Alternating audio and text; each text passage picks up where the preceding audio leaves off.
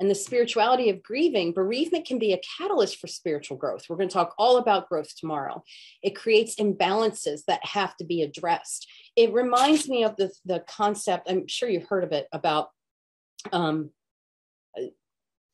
okay, I'll put you in the mix here. I want you to imagine that there is a man who is got a caterpillar in front of him, right? He's watching the caterpillar and he's very excited because he knows that that caterpillar can turn into a butterfly. So eventually the caterpillar weaves its cocoon and he comes back every day to see how he's doing. And the cocoon starts to move. Oh, something's going on in there. Cocoon starts to move. Oh, what's going on in there? He sees a little slit open up. Now he's getting really excited. And he sees the head of the emerging butterfly trying to get through. It's suffering.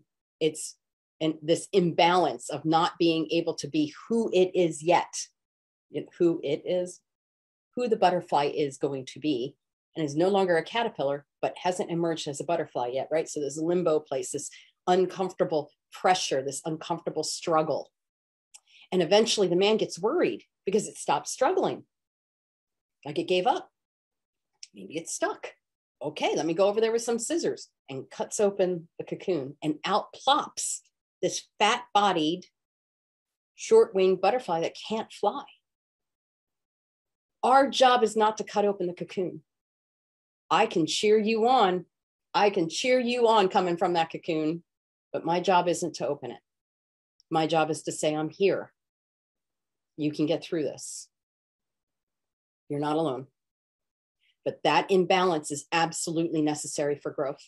And we have to be comfortable with being able to sit with our clients' imbalances, including dealing with our own imbalances. Yeah, it's a great, I think that metaphor lands really well, and it helps clients understand that while they may be going through their own process here, that you're there with them. It's a great metaphor. People are then forced to engage in efforts to create meaning so that they can reintegrate and find balance. This leads to personal transformation. And when you ask people, when they're finding meaning and dealing with identity and finding benefit in the losses that they've had in their grieving process, looking for personal transformation is part of that. I have definitely been changed because of Damien. Absolutely been changed because of him. I don't think I'd be a thanatologist, honestly, if my brother hadn't died, my grandfather died, etc. I don't know that I would have gone down this path. It transformed who I am in the world, and not just what I do for a living, but who I am, how I understand myself in the world. So that personal transformation can be extremely powerful. One's spiritual needs can fluctuate through the mourning process as well. You may find that somebody is really kind of focused on dealing with the changes in their spirituality or the challenges of their religion, or turning towards their religious beliefs even more so now that there's been a loss. It's not always a negative thing, but you may find that the spiritual needs fluctuate, just like the grieving process does. It's affected by one's individual development and cultural modes of expression, and I think we got into that quite a bit beforehand. It can give hope, comfort, strength, inner resources, and support. So as you can imagine, looking the other way when it comes to spirituality is not going to be helpful. It really is essential. It's not even optional, it's essential. So what are clinical considerations here?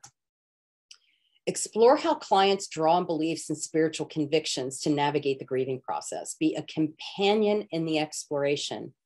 Don't offer definitive answers. All right. Deal with difficult topics courageously and honestly. Don't shy away. That's for you and for them too, right? Explore and reinforce those beliefs, remembering they are a source of strength.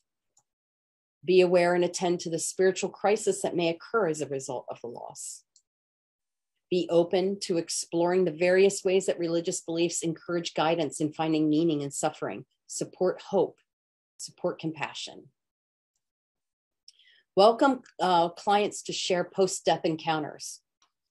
Be willing to hear experiences and beliefs that are foreign to you.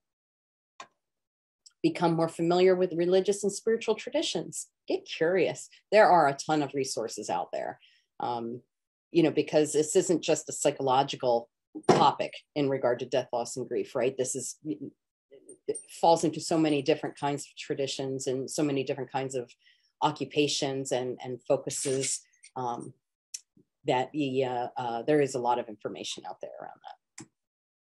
Develop the necessary comfort and skill to deal with the client's spiritual concerns in ways most helpful to the client.